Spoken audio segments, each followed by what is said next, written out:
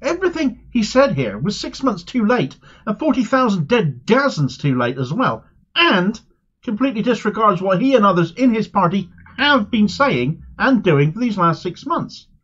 But let's deal with what he's said here as if it's as much news to us as it is to him, because, well, it isn't, is it? Conditions in Gaza are desperate and intolerable, he says. We know. Gaza's been razed from north to south, and you're only now cottoning on to this notion, apparently.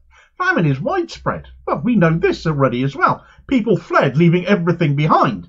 We've seen pictures of the IDF tucking into the food left in cupboards before they then go on to destroy the homes. Heck, Israeli newspapers have done puff pieces about all of this.